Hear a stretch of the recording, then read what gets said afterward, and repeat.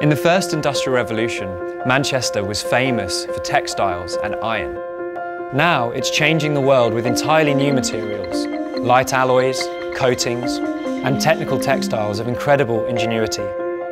And amazing 2D materials like the Nobel Prize winning graphene, first isolated right here in Manchester. Hardly surprising, because these new materials are transforming industries that are also centred in the northwest. It's home to over 300 automotive firms and to Europe's biggest aerospace cluster. There's a talent pool of 100,000 workers in high productivity manufacturing and 14,000 students in advanced materials disciplines, which makes Manchester the location for a company like yours to expand. Because maybe the next breakthrough is just around the corner.